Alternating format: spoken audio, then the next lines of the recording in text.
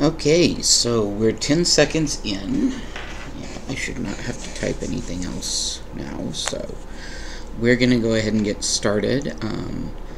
Just to give everybody a quick rundown of what we're doing today, we are making blanket squares for a friend of mine from my online knitting and crochet guild. Their spouse was just diagnosed recently with cancer, and of course radiation treatments do have an effect on the body. They tend to make you feel colder a lot, so the whole guild is pitching in and making 1 to 2 blanket squares each.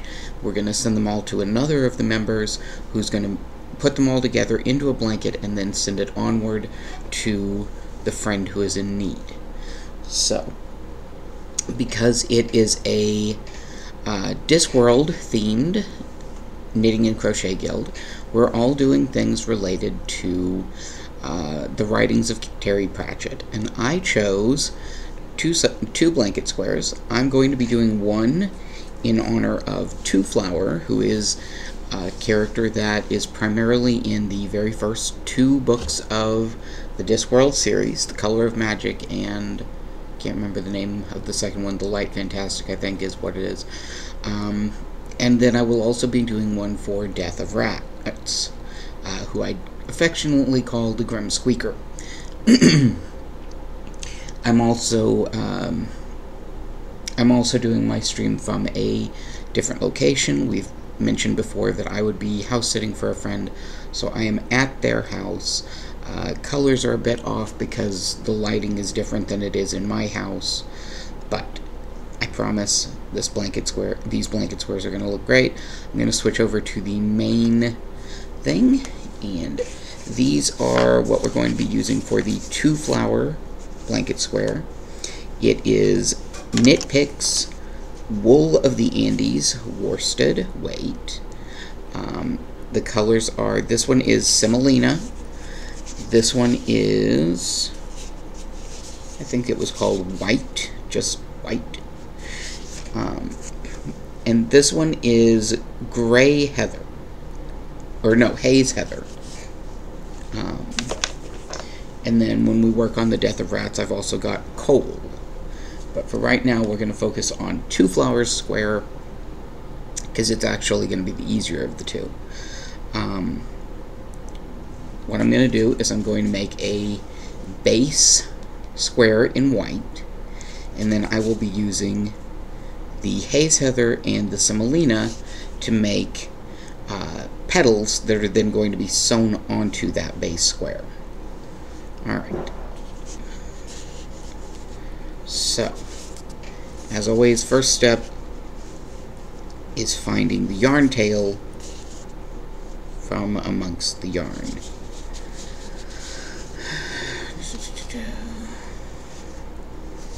For blanket squares, I don't generally need a stitch marker or a row counter, because it's just you go until you find the end of the row and then you continue. What I will need is to make a measurement, see 8 inches, because that's the goal, is 8 inches for the squares, so that hopefully they will all be the same size, which makes it much easier to sew things together. Where I run into a predicament is making certain that things are 8 inches.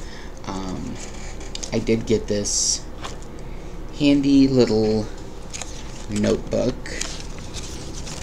that is for planning out crochet projects.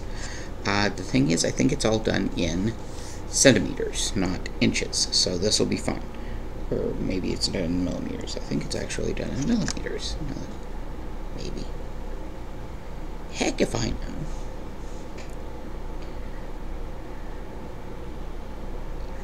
Okay. It's got this lovely little grid that shows you the size, but heck if I can figure out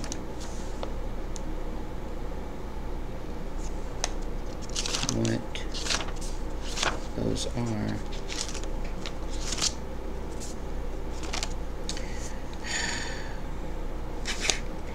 Also, this is, it has dates on it. Well, it's not dated, but it is laid out by months, so I can't really use it until spring, or until next January, when I can start using it. I mean, I could use it, but I am stubborn like that, and I'm basically going, nope, not getting used until, I mean, aside from as a reference guide. Okay, we'll just go start, and we're going to start with a basic chain. So I've shown you guys magic loop before, but I haven't actually done any chains. So, first step of your chain is a knot. And I just loop over, then grab the yarn and pull it through, because you're making a slip knot. Ta-da! Slip knot, basic. Okay, you put your yarn, or your hook through the knot, you pull it a little tighter, and you grab your yarn and pull it through. This is a very basic chain. 2, 3, 4, 5, 6, 7, 8, 9, 10, 11, 12, 13, 14, 15, 16, 17, 18, 19, 20, 21, 22, 23, 24, 25, 26, 27, 28, 29, 30. Okay. I do not think that's 8 inches. Let's see. Good rule of thumb when measuring things is this is about an inch. So 1,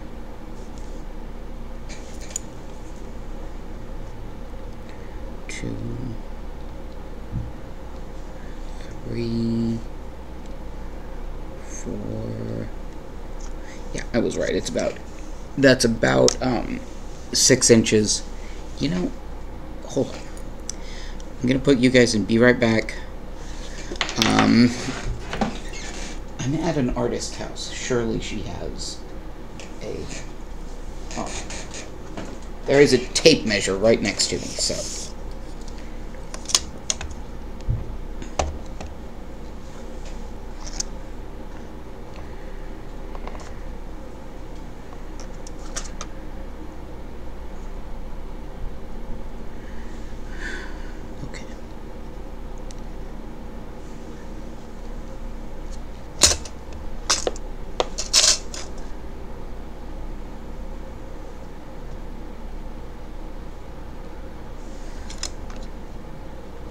So I was very close to spot on with that estimate of 6 inches. I'm just a shade under 6. So I'm going to go a little bit more. 31, 32, 33, 34, 35, 36, 37, 38, 39, 40. So let's try this again.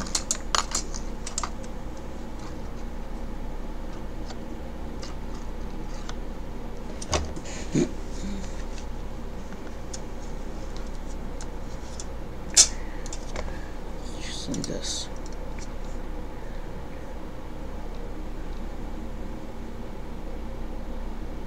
Alright, so I'm going to do 2 more stitches. 41, 42. That should get us right to where we need to be. Okay, so that's going to want to fall. So we're going to just...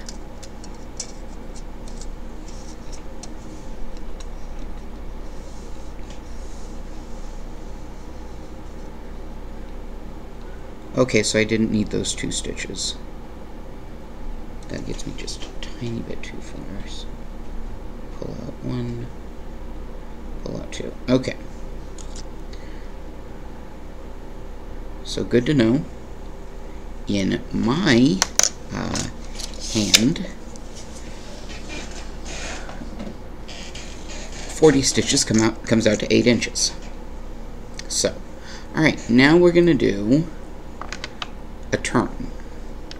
So this is going to go 1. That's called a turning chain.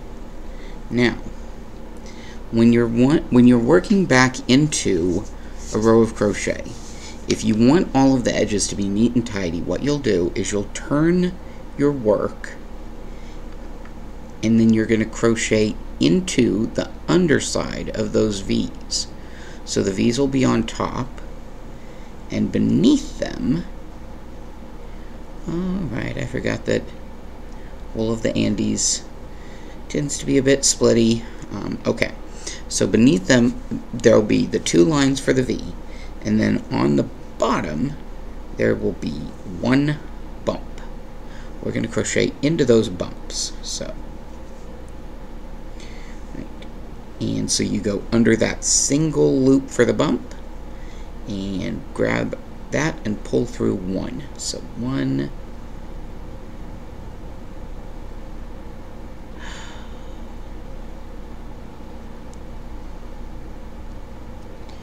and again we're going to try for 40. 2,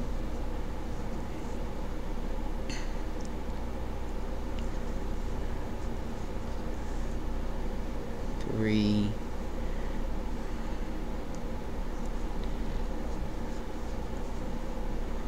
4,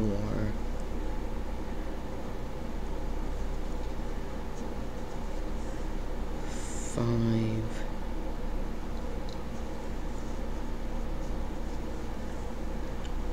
6,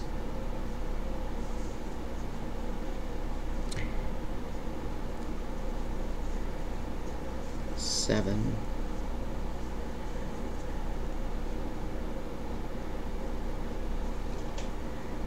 8. So I'm going to be counting on these 2 rows, and then after that I shouldn't need to. It's easier to crochet into the V's than it is the bumps. 9. So I'm just counting on the bumps to make certain that I don't miss a stitch. 10. Okay. 11.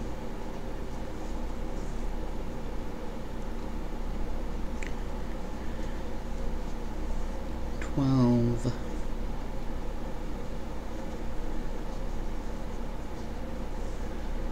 13.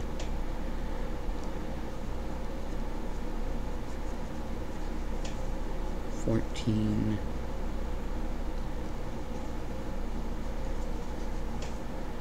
15.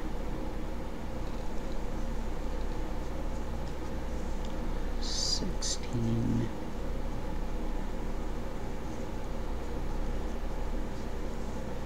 17.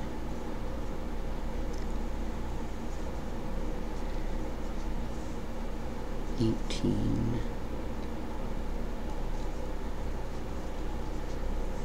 19. 20.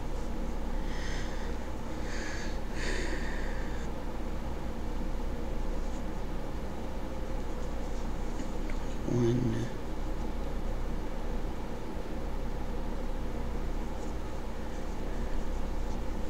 22.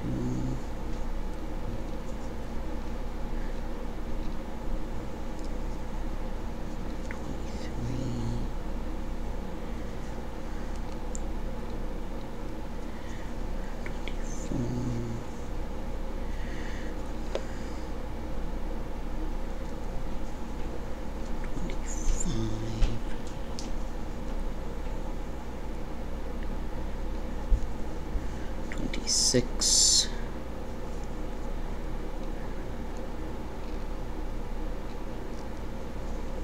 27,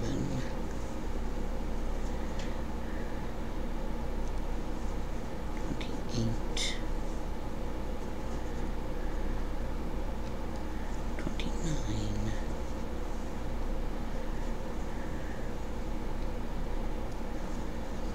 30,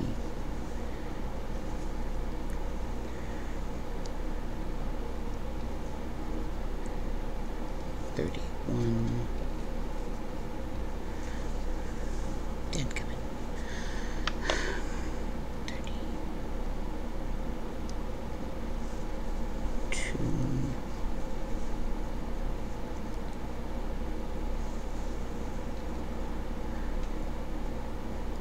33.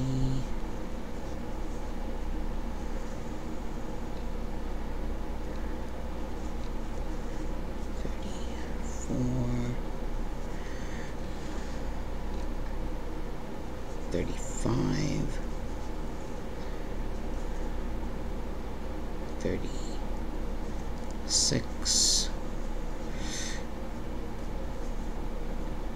37,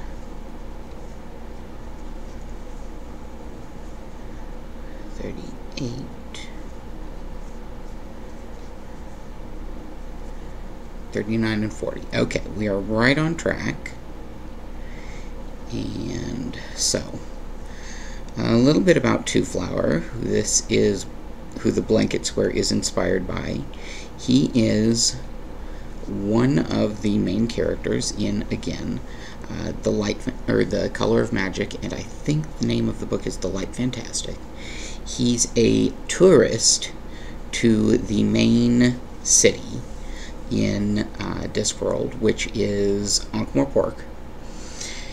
And he, in his back at home, is what he explains to everyone in the city as a insurance agent. Now, I'm pretty sure that if you're from our world and recognize those words, he's an insurance agent. But he's this genuinely friendly, cheerful guy who is completely unaware of the danger he keeps putting himself in. He just does not realize that you probably shouldn't walk up to the mouth of a dragon while taking a photo. So he's played in the Color of Magic movie by Sean Astin, who really plays up the tourist ideas. And in the movie, he has this amazing shirt that is off-white, or pretty close to this shade, with big, bright flowers on it that are pretty close to these shades. And there was a third flower, but since his name is Two Flower, I'm just doing the two colors for two flowers. So he does such a Sean Astin.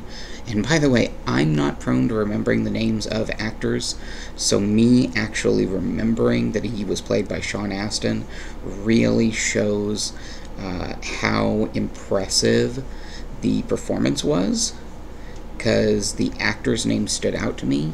There are very few actors who do that. Okay. But yeah, we're going to be doing the two flowers from his shirt to simulate the two flower of his name. Okay. And this square will need to be, like I said, 8 inches long. It'll also need to be 8 inches tall. So since there were about 40 stitches to get the 8-inch length, we're going to need about 40 rows to get the 8-inch height. Now, I'm not actually going to be counting the rows on this, because there's a nifty trick with blanket squares. To make certain that they're an actual square and therefore the same height and width, all you have to do is, when you think you're done, you just fold that blanket square from corner to corner, and if the sides match at the corners, then you know you've got the same height and the same width. I use that trick just about any time that I make a blanket square. I've got a blanket that has been on my hook for literal years. It's a scrap blanket, and it's kind of a sampler, so it's multiple squares made of multiple yarns made with multiple different stitch types. Some are double crochet, some are treble crochet, some are bobble stitches, some are basket weave stitches, just all sorts of different types, with the goal being that the types are all, well, I have forgotten words.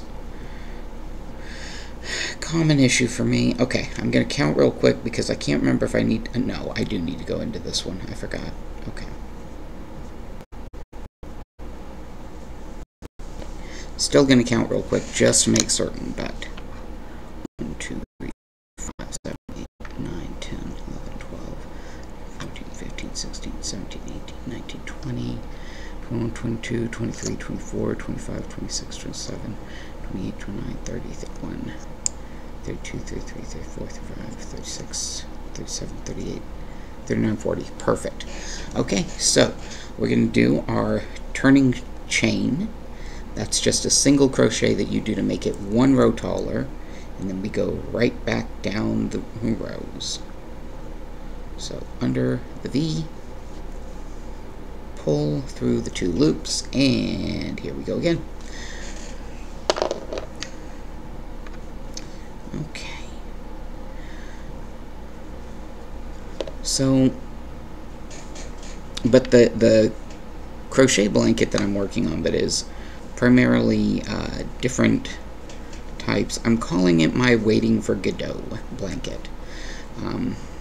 In the play Waiting for Godot, there are 2 men who are waiting together for someone who is apparently named Godot.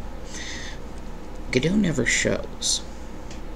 I think some versions of the play that are adaptations have them eventually leave the stage and then Godot shows, but it's basically them waiting an interminable amount of time for Godot to appear and him not making his appearance.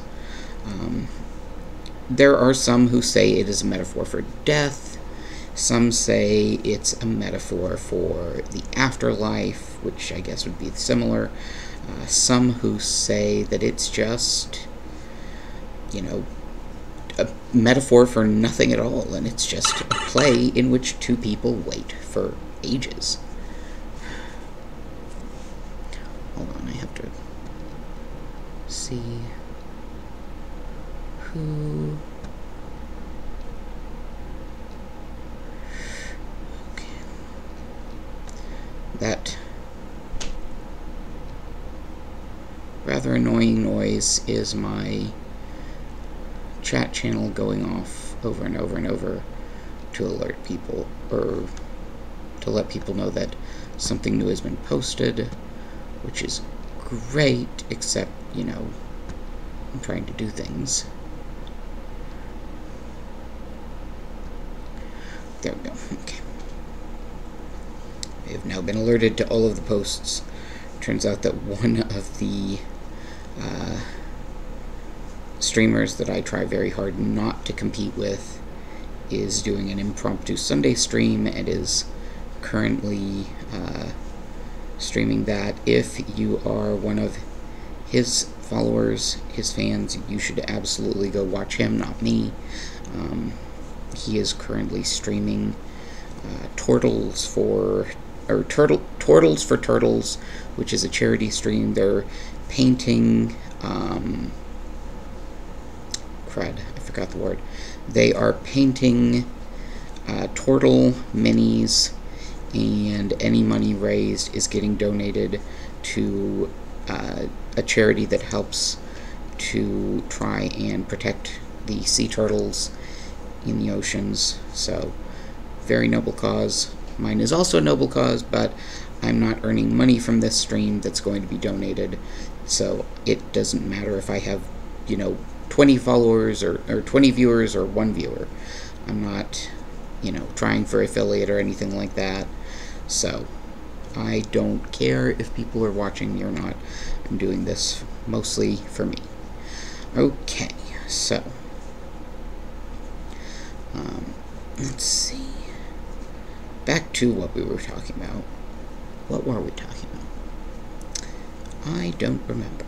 That's helpful. Okay, so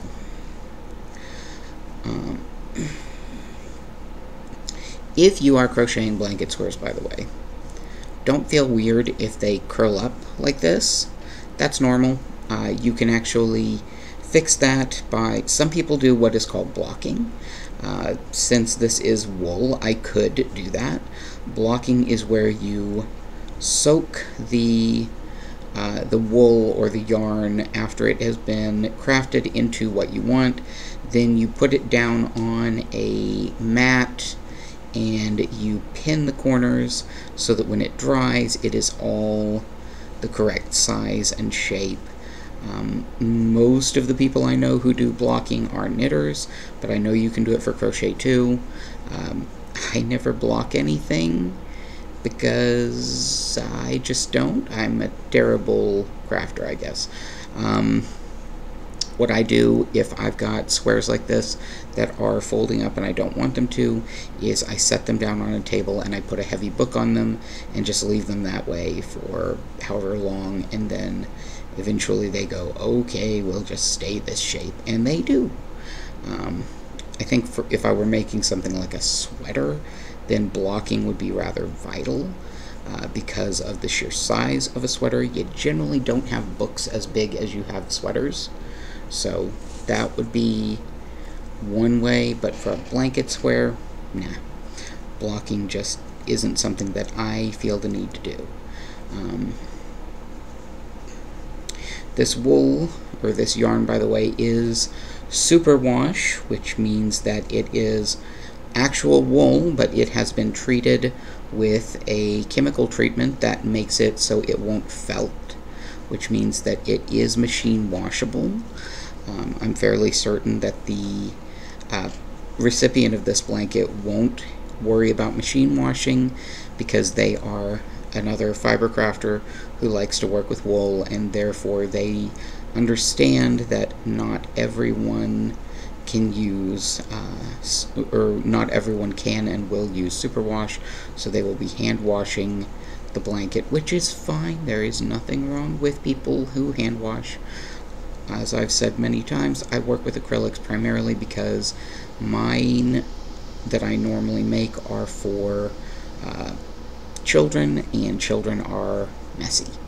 And so I make things that can go into the washing machine because most parents don't have time to hand clean the toy that their munchkin has, you know, drug through mud or thrown up on, or various other things that munchkins are prone to doing.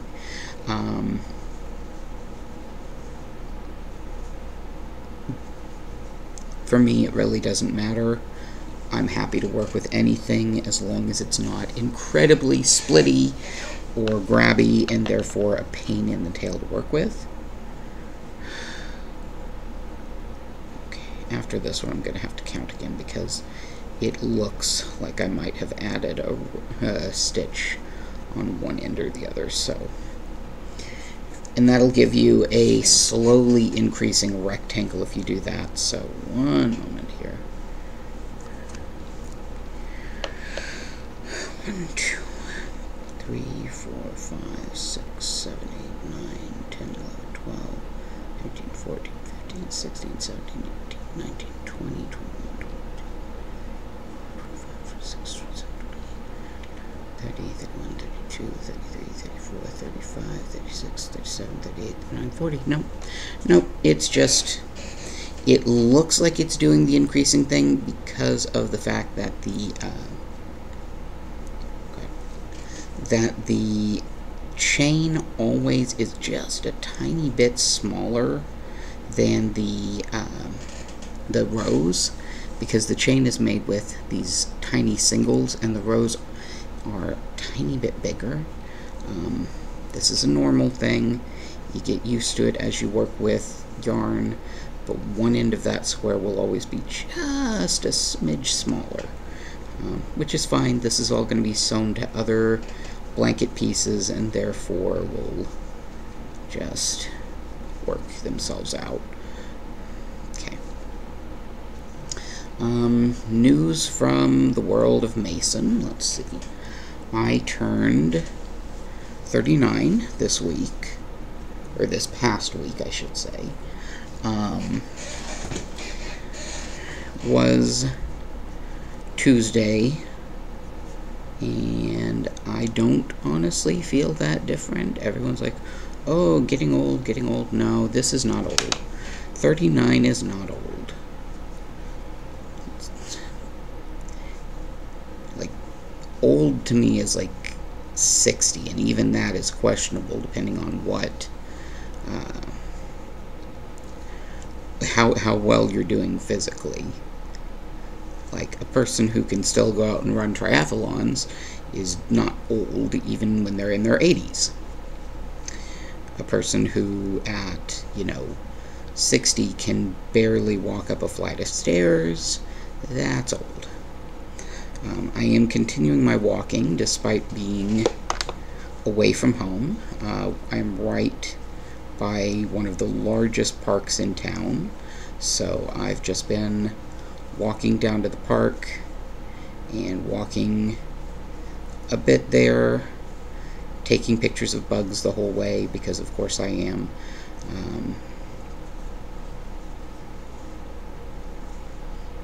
I will be going out to a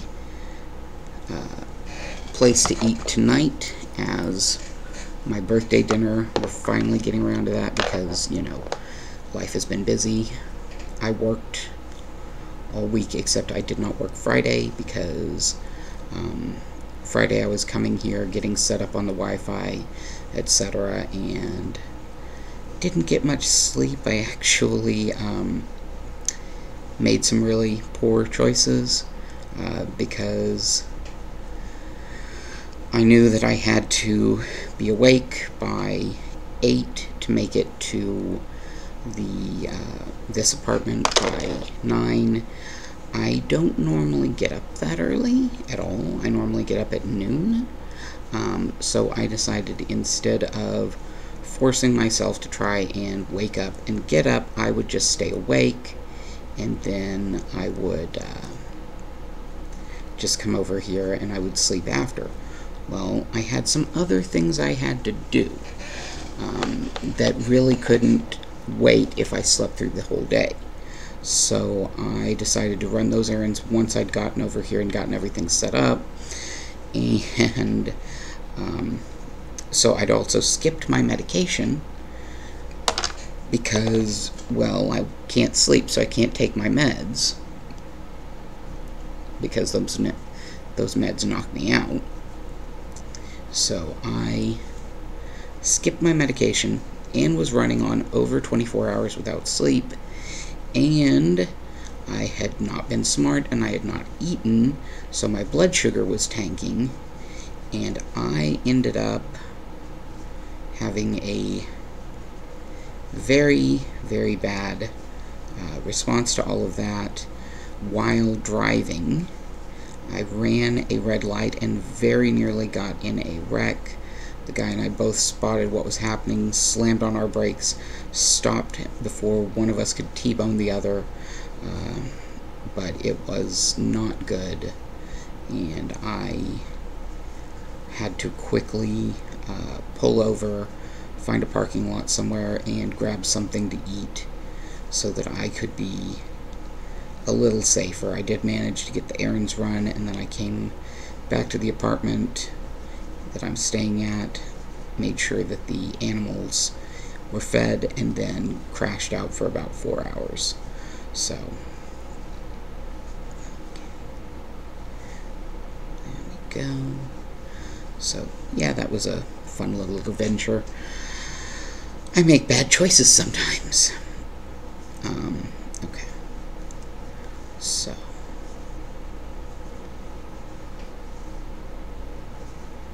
the animals that I am feeding are slowly getting used to my schedule, which is not the schedule they were used to.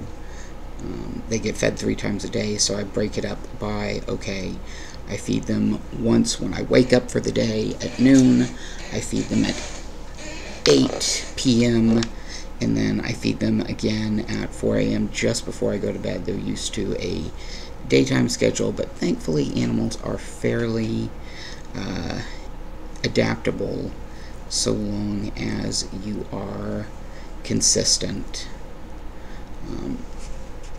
I am working on getting one to stop trying to jump onto the counter and eat out of the bowl as I'm still putting the food in it. So I have, anytime he hops up on the counter, I just pick him up and set him back on the floor so that it takes a little longer to get them fed. But if I do it consistently, I'm hoping that by the time that I'm done, he won't hop up on the counter to try and get into the food early again anymore. Right now, he's gotten to where if he sees me pause in what I'm doing and reach for him, he immediately hops down on his own. So, hey, progress.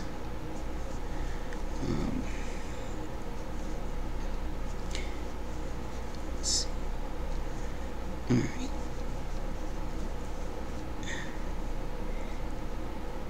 And that, by the way, is not a dig at the people that I'm pet sitting for. I don't care if they let him hop up, but it makes it more difficult to make certain that all of the critters get the same amount of food, for me at least. So that's why I'm trying to discourage that behavior.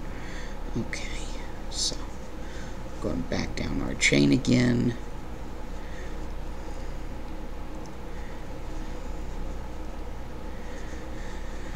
Okay.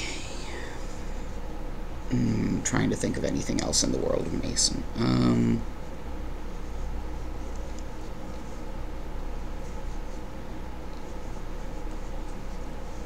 am getting closer to being ready for my Munchkins and my spousal unit's birthdays.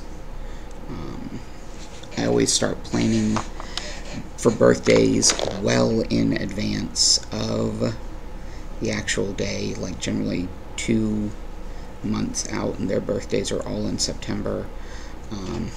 Because I am the person I am, I created a spreadsheet so I can keep track of what has been gotten for which Munchkin and how much it cost, where we got it from, etc., just in case we need to return anything.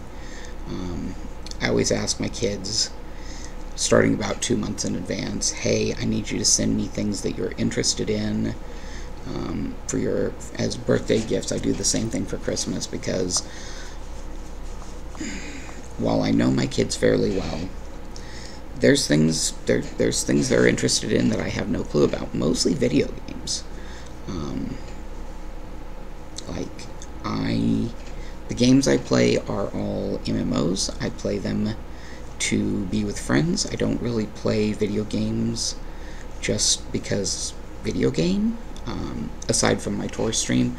And even that got started as a, oh wow, I've never played that game, what's it like? Well, here, let me do this stream, and you can watch the videos, and you can figure out what the game is like. So that's how the tour stream got started, is just me trying to share something I do love with a friend of mine. And so when it comes to video games, like I said, I don't really know the games that the kids play. I try to keep abreast of what they're playing at any given time, but that's really more my partner's purview. But, you know, if the kids... So I don't ever know what they'll want when it comes to video games or, you know, things like that. The books I always know what they're reading, and then I try to get things related to that. One of the Munchkins plays D&D with my partner and I in our gaming group, so I try to get things for him related to that, and then I try to get similar items for his brother, because they are twins, and I do like to try and ensure that they both get a fair amount of things. So that's a big part of why I got the spreadsheet, is so I can keep track of what I got for who, and how much it cost. I know it seems weird to be like, well, I spent X amount on one Munchkin, so I need to spend the same amount on the other Munchkin, but for me, it just feels fair. Growing up, I was not the preferred child, so a lot of times my brother would get really, really expensive, cool stuff, and even as a kid, you can tell, was this cheap or was this expensive? And a lot of times for kids, it doesn't matter, but if you're constantly seeing your sibling getting a lot of really expensive, really nice things, and you're getting like things that are not super cheap, but you know, not anything like what your sibling's getting, and they're not even things that are related to your interests in any way, it kind of stings, you know. So I just try to make sure I don't do that to my kids. That said, I do miss the days when quantity was definitely preferred by the Munchkins over quality, because it was easy to just go to Dollar Tree and buy a bunch of small plastic toys, and the boys would just love them. But they have developed a little bit more refined tastes, I guess. Certainly more expensive. So, that said, I did go to Dollar Tree yesterday and found something that was a surprise. I found fabric, the same kind that I use to make masks, which is 100% cotton in a particular fairly tight weave. It's not jersey cotton, which is what they make t-shirts out of. It is not felted, or the type of cotton that is used for fleece. No, this is 100% cotton that is nice and smooth, very small weave, perfect for masks. So I grabbed two that were very cute, and I liked them. One of them has alpacas all over it, and the other has just colorful dots. Even though my family is all vaccinated, we're still wearing our masks when we go out, because there are variants that are infecting people even if they are vaccinated, and also because I at least help my elderly neighbor, and she can't get vaccinated because she is very, very old and in not good health. So I would feel awful if I drug something home to her, and so therefore I do not go out without my mask. Even when I'm going walking in the park, I keep my mask in my pocket, so in the event that someone decides to try and stop and talk to me, if we are going to be sharing air for more than a minute or two at most, honestly, if it's more than just a quick walk by and nod, and I honestly still swing out to give them plenty of room when passing, I'll pull the mask out of my pocket and put it on, because I don't know who's vaccinated, and I'm not going to ask. It's not really my place to ask, but I'm going to treat you as if you're not, unless I know for certain that you are, because I've got people who I'm protecting, and they're counting, they don't think they're counting on me, but I'm counting on me to be able to protect them by not bringing them something that could make them very, very sick. Okay, so we're making progress. This is going a lot faster than, say, my plushie. Mostly because, you know, I don't have to stop and count. I don't have to do math. It's just 40 stitches, 40 stitches each row. Same thing. Alright, so...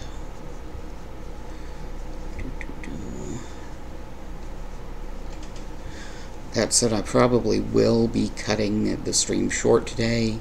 I'm probably going to only go about an hour because this chair is not as accommodating as the couch I normally crochet on. I'm having to crane my neck kind of oddly or hunch my shoulders to see, so I likely am going to cut it. Got about 15 more minutes and then I'll probably end the stream.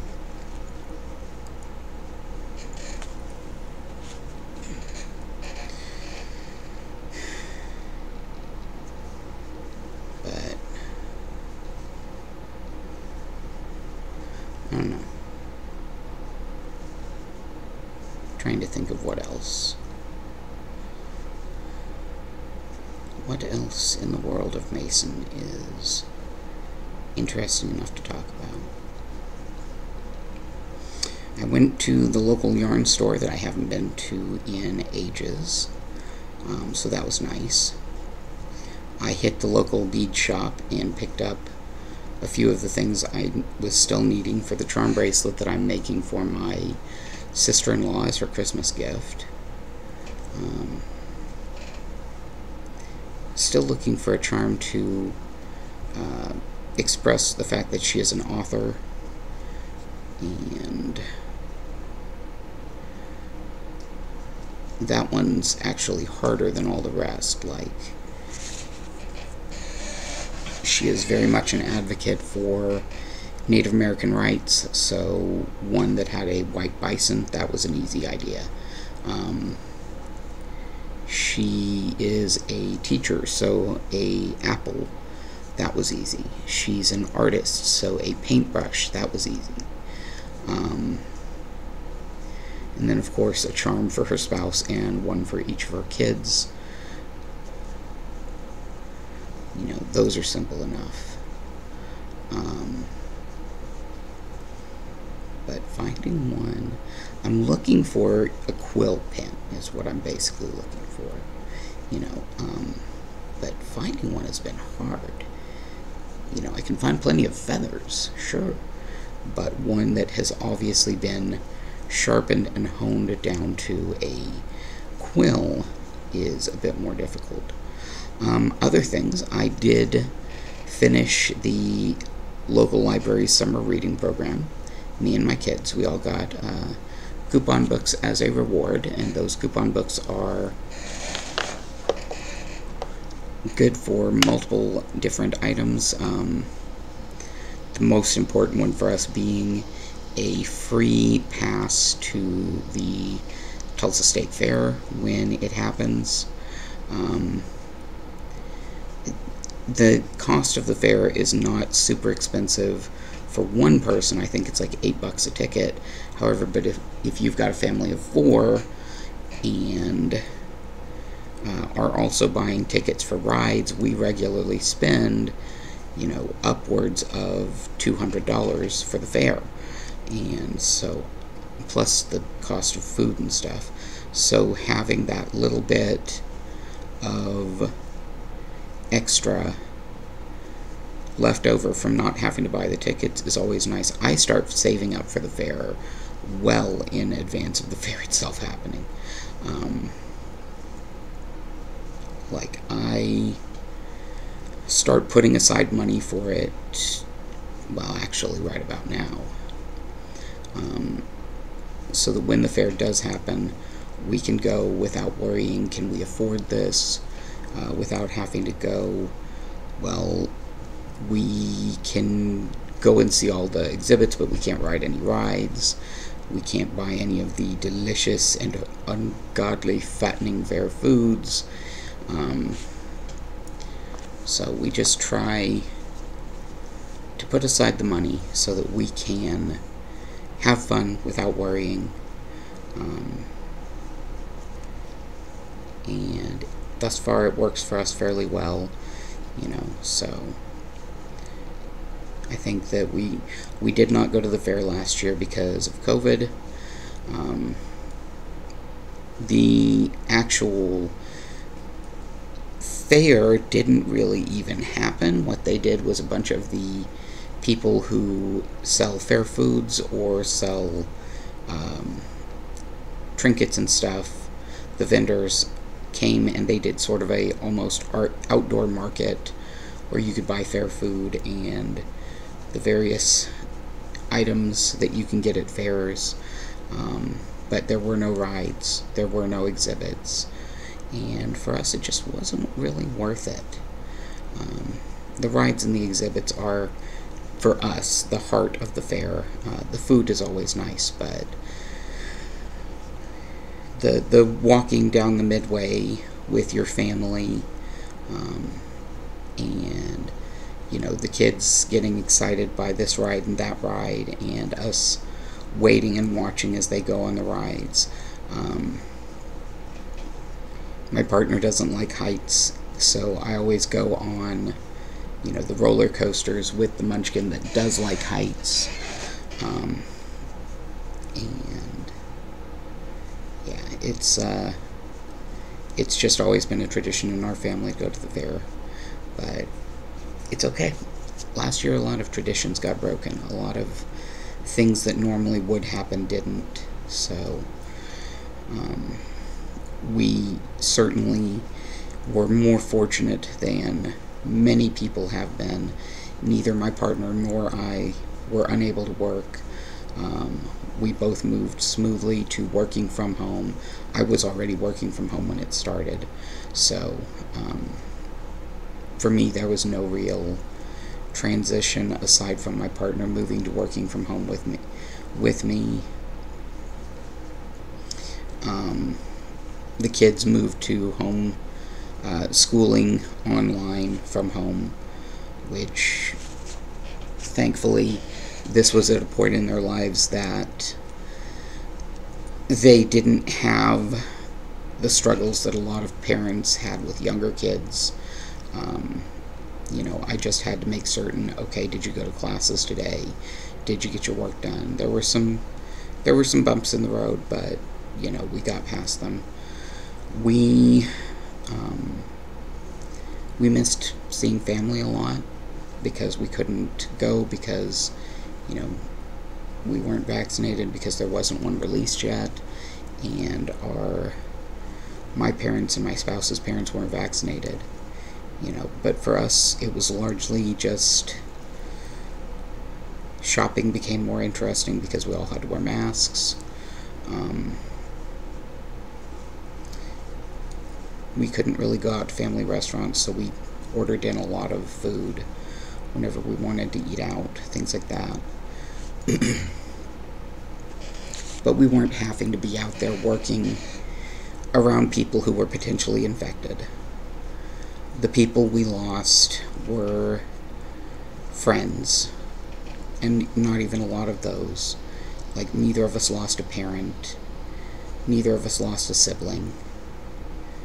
We were incredibly fortunate with how things worked. None of us in my house ever got COVID. Things were scary, but not near as bad as they could have been, and not near as bad as they were for a lot of people. So we were extremely fortunate, and I recognize that we were effectively the middle class that got talked about a lot. We're going to have meetings on Zoom now, we're going to order out with DoorDash, Grubhub, whatever. We made adjustments, but life didn't hugely change compared to the people who were having to go out and work because they were essential workers and there was no working from home option. There was no, I swear there's pants. Oh, it's this side you're seeing. There's pants, and that's just my thigh, I promise. Sorry, I kept standing out to me that, oh look, there's skin. But we weren't having to go and stand behind a plexiglass shield while someone who was refusing to wear a mask and kept yelling that COVID was a hoax screamed at us because they didn't like the fact that we were wearing masks. My roommate did get harassed once. We had to go to a grocery store, and my roommate has very bad asthma, so has to wear an N95 mask. It looks much more intimidating than the masks that I wore, which were simple 100% cotton. And so they got screamed at by a person who insisted that COVID was a hoax and that they should take off their mask. I was explaining to one of my kids yesterday that even after COVID is over, we're going to continue to wear our masks whenever we get sick or when it's, cold and flu season, because it's been so nice to not get the cold or the flu constantly, to not have strep throat over and over and over, because people have been out and about sick and coughing and not covering their mouths and, spreading germs all through the air. So if the pandemic ever ends, then yeah, we'll keep wearing masks if we're sick or if others around us are sick. Just, it's safer that way. Honestly, we should have been doing this for a long time. People overseas have been wearing masks whenever they get sick for ages, and nobody over there thinks anything of it. We could have done the same thing, and if we had been doing that already, then things would never have gotten as bad as they did. Things would never have reached the point that over 500,000 people in my country have died from COVID. Masks should never have become a political issue. But they did, and so that's what it is. Life continues apace. We'll make it through. Alright. So, I think I'm going to finish out this row, and then I'm going to call the stream for the day. I'm going to go stretch my back. And I should be back for my tour stream next Thursday. I did not do it the past 2 weeks. The previous week was right after I found out that my godmother had passed away, and this past Thursday I'd had such a rough work week that I just couldn't. Pretty much got overtime every single day. Had a lot of really angry, frustrated callers who, I get why they were angry, I get why they were frustrated, but you shouldn't ever take out your anger and frustration on the worker that is trying very hard to help you. But I get it. And I don't know. It was just a really rough week, and there were some other things going on in my personal life that I'm not really going to go into here, even though it seems like I just share everything from my personal life here on stream. I don't quite do that. But okay. So finishing the I did finish this, or almost finish. It is a charm bracelet that I'm going to be using. It has stitch markers on it. Those are all stitch markers that I've either had or have made, and yeah, it's going to make it a lot easier for me to work on things and not accidentally forget to, have a stitch marker handy. So hopefully I won't have the issues of, oh crud, I'm trying to work on this and I have no stitch marker, and now I can't keep track of where one round ends and one starts, which is a problem. My roommate was in the hospital, I'm sure I've mentioned it a couple weeks ago, and I was working or trying to work on a project while I sat in the ER with him, and I discovered that nope, can't do it because I didn't have any stitch markers and I couldn't keep track of where one round began and the other ended.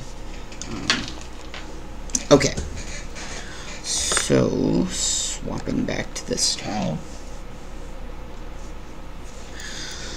Alright, so I'm not going to just only work on that on stream, unlike the plushie. I will try to finish it, and I'll try to remember to show it on stream before I send it off to the people who are going to put it together with the other blanket pieces, but no guarantees. If nothing else, I'll get a picture and share it on my Twitter, which is Mason Lloyd 6, Lloyd spelled with one L. I'm trying to think. This video, of course, will be going up on YouTube, as it always does. And I should be back Thursday, early morning and or late night, to do my tour stream, where we will be continuing the Bounty Hunter storyline. So until then, I hope everyone stays safe. I hope everyone has a wonderful week. Be kind to yourself, be kind to others. I'll see you next time.